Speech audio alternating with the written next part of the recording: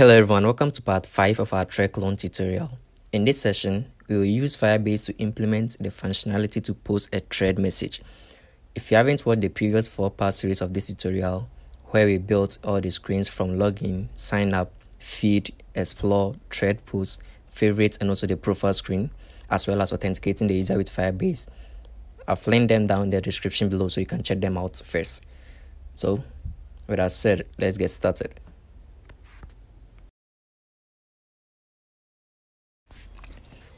So the text button over here is going to handle the functionality in posting the thread message, right? And also the text form field here will be taken in the controller, right, for handling the user's input.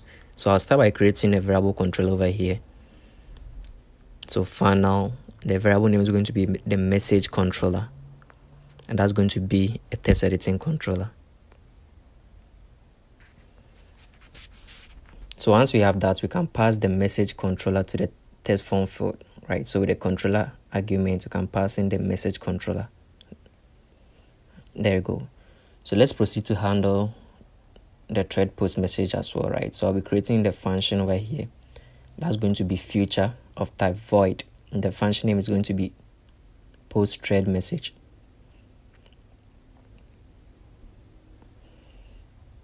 It's going to be an asynchronous as well, right? So within the function, we're going to have try and catch block, right? The try is going to handle the successful execution of posting of our thread, and within the catch block, we'll handle the errors. So first of all, let's check if our message controller.text is not empty, right? We don't want to post an empty message. So if our message controller.text is not empty, we await, then we use our Firebase firestore.instance.collection, right? So in here, the collection name is going to be threads.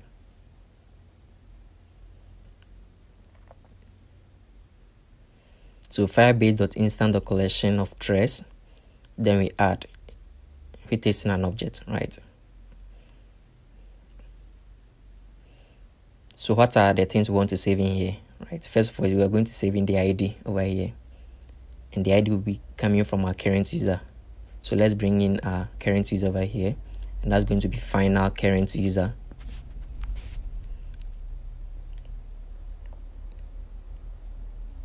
So you can access our current user from our Firebase auth.instance.current user.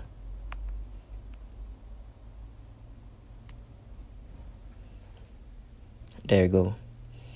You can then pass in our current user.uid.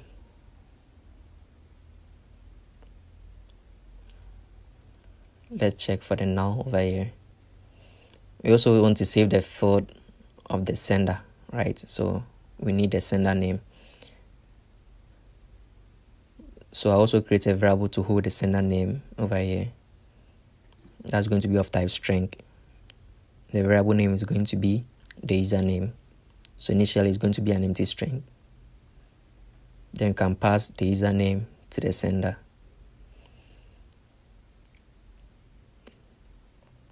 And also the actual message as well, right? So the actual message, you can access it from our message controller.text. And also, lastly, the timestamp. So the timestamp is going to be from our field value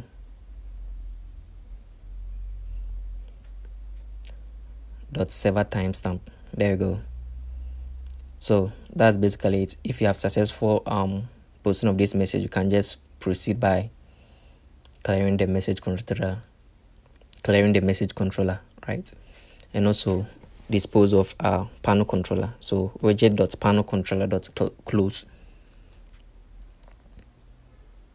So within our catch block, we can withdraw the error over here. There you go. So the username wouldn't be an empty string, right? So we'll be creating a function that will get us the username. That's going to be of type future. So the function name is going to be get current username.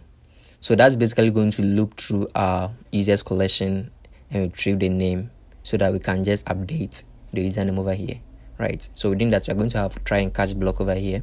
So within the try block, we'll be creating a variable of user document Then we move into our Firebase firestore.instance.collection. This time around, we move into the collection of our users.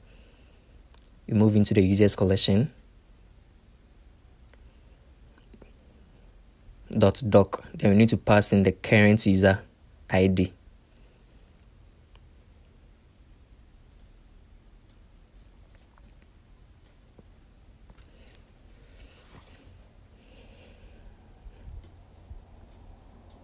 .get, right? So this will basically get us our users document. So within the user doc, we can access the name and also the username, right? So the next step is where we access the username. So if mounted, we are going to set state and update our username, which initially is an empty string over there. So in setting the state, we update the username over here. So we later want to assign the username to be our user doc. Then we access the name field. There we go. And as usual, within the catch block, we can just withdraw the error. So let's proceed. So we can just, within an init state, right, that's where we are going to call the get current username function. So once the app runs, that's the first thing that it will do by getting us the current username, right? So you need to pass in the get current username. And that will update the username over there. So let's update the name over here, right? It's not always going to be Koridakwa. So first of all, let's pass in our post thread message function to the button over here, right? And that'll handle our functionality in posting a thread. For now, let's maintain this username since we don't have the user's profile pic within the Firebase, right? So let's update the username by passing the username. As you can see it gets updated over there. Everything is successful.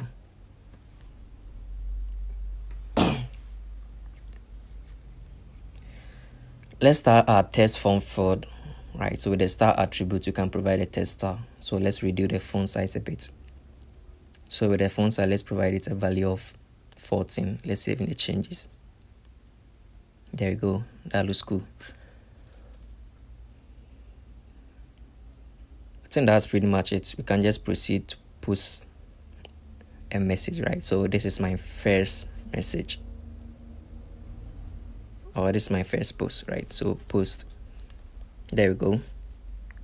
We wouldn't see that yet, right? So when we move it into our collection over here and reload, you can see we have a new collection, right, known as the trace. So we move into the trace collection. You can access the ID over here, the message, the sender, and also the timestamp. How cool is that? So let's try one more. It works here. So post. There we go. You can see we have another one being added over here, right? So let's retrieve our data from our Firebase, right? So that's the next step. So within our feed screen, that's what we're going to be doing. So in here, we need to bring in our thread collection, right? So and that's going to be from our collection reference, and the variable name is going to be our thread collection. So we can access that from our Firebase Firestore, right? That's our database. So Firebase firestore.instance.collection, then move into our thread collection. So this will get our threads first. So let's wrap the list view builder within a stream builder, right? So the stream comes with the stream and also the builder. The stream is going to listen to a function. That's why we provided our thread collection .snapshot, right? That will get us a copy of that. And also the builder comes with the context and also the snapshot. So in here, let's check for the state of the snapshot. If snapshot.has data, or if snapshot.connection state is equal to connection state dot waiting, right? So if it's in waiting mode, we can actually return a circular progress indicator, right? So let's enter that, right? And the chart of the center is going to be a circular progress indicator.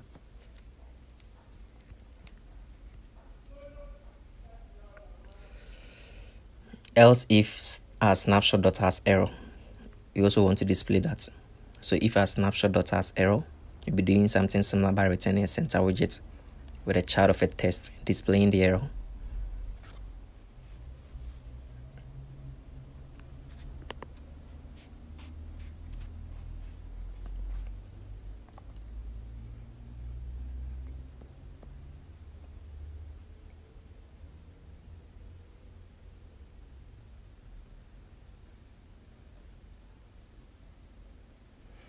There you go.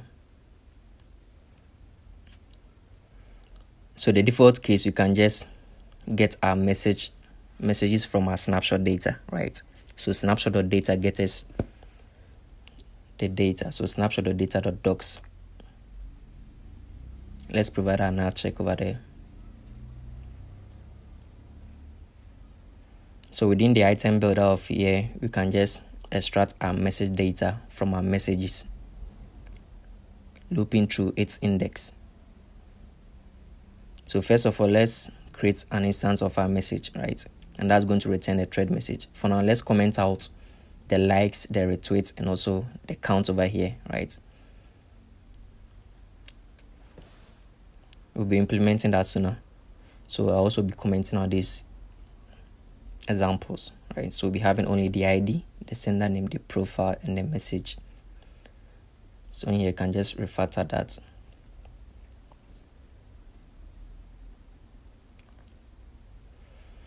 So with the ID, you can just first of all, let's create the message data, right? You can just get the message data from our messages. Then we will look through our index, right? So messages of its index dot data, and that's going to be of map of string and dynamic.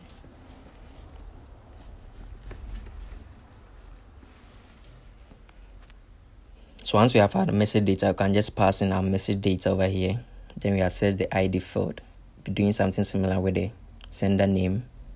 We access our sender and also our sender profile image URL. For now, we don't have that in our Firebase yet, right? Our database, so we can just use a constant image from our assets folder. So the message is going to be from our message data. Then we access the message field. So with the timestamp, let's check for some state over here, right? So I'll create a variable of a timestamp. So initially, we are going to assign a date time of now. Yeah. So in here, let's check the state of our timestamp, right? So if our message data will contain the timestamp, and also if our message data of that timestamp is not equal to now, then we can proceed to update our timestamp variable.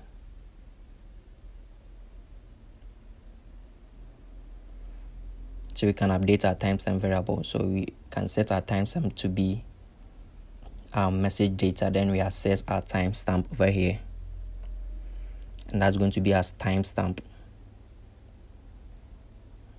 Then we convert it to a date. There we go. So we can just pass in our timestamp to the timestamp over here. There we go. So in here, we just will be returning the message instance. And the item count is going to be from our messages length, right? So let's change that. And let's save in the changes. There we go. Oops. The error is coming from trying to retrieve our image, right? Oh, my bad. The error is actually coming from, I didn't spell the asset right. So there's S. So let's hot restart. There we go. You can see our two messages. Let's try it one more. So you can subscribe if you find it to be useful. Post. Yeah, you can see just now. Subscribe if you find this to be useful. How cool is that? So let's proceed with our profile screen and update the necessary stuffs over here, right?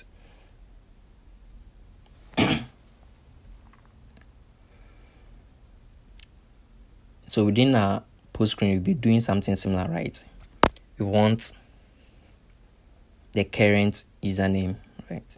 So I'll just grab that, and within our profile screen, I'll just paste that in here, bring in our Firestore.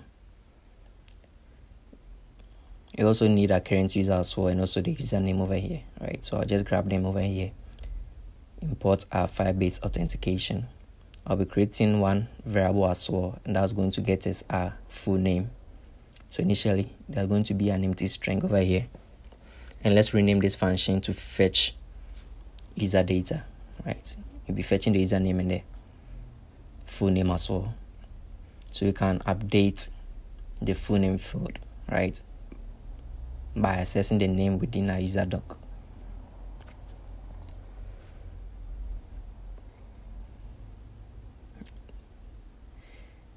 There we go. So let's proceed to create a function, right, that will fetch us our thread messages, and this thread message is going to be for only the current user, right? So it's going to be a stream of list of thread messages.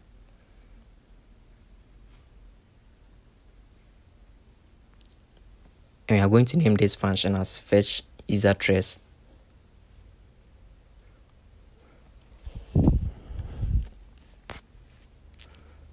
So within that, we can actually return our trace collection, right? So we move into our Firebase collection of trace.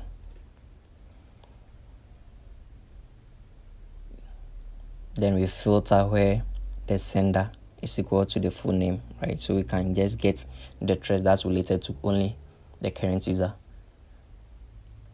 So if our sender is equal to the full name, the snapshot, then we loop through, right? We are going to get an individual snapshot over here, and for each snapshot you can actually return a snapshot and also loop through. So snapshot.docs.map, we get a single document over here, and can just create a message data variable to access the data. That's going to be from our doc.data, and also our timestamp is going to be from our message data. Then we access the timestamp field over here,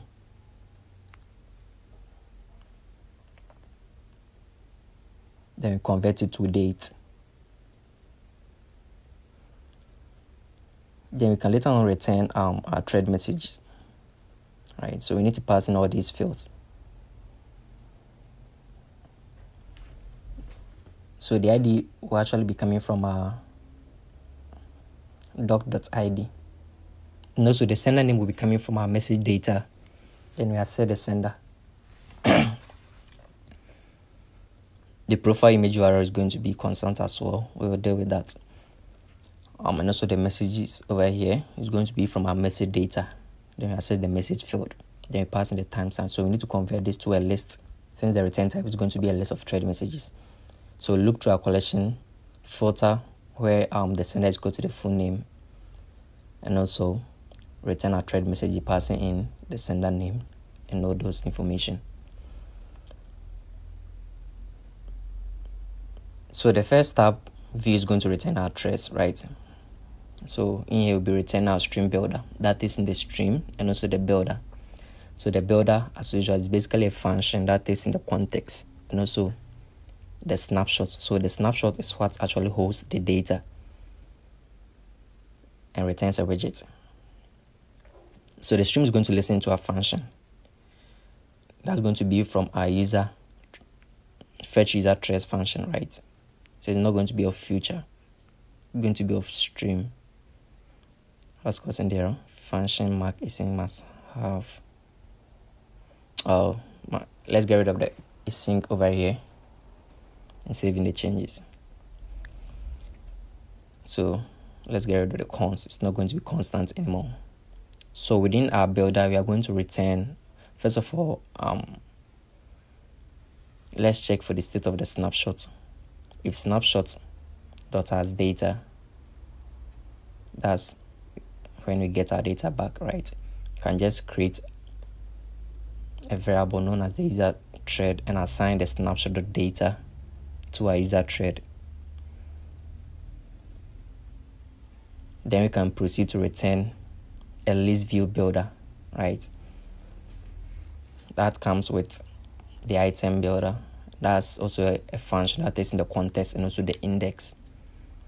So with the item builder, it also takes in the item count. That's going to be from our user thread.length, the length of our user thread. And also within the item builder, we'll be returning. First of all, let's grab the message data over here.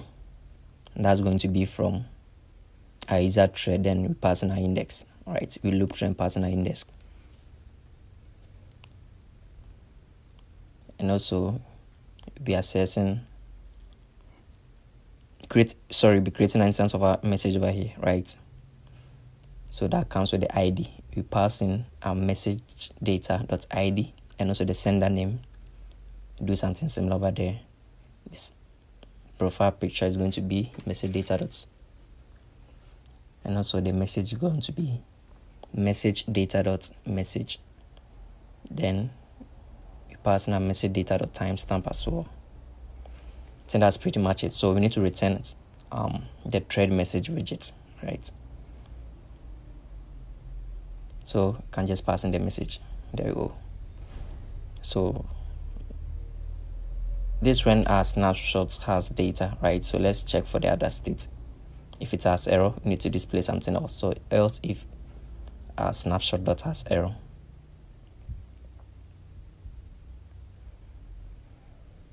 You can actually return the error.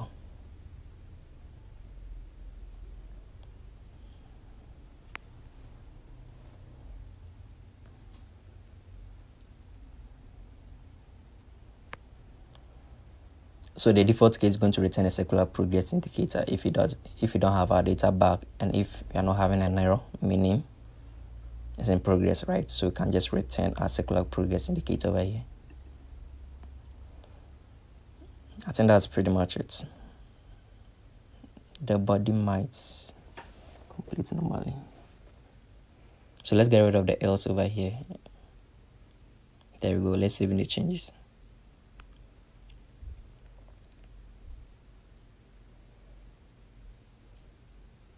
So let's fetch our user data, right, within an init state method. Right. And so let's proceed to update the username and also the user field, right? So the username is going to be our username, and also actually this is supposed to be our username, and the first one is supposed to be the full name.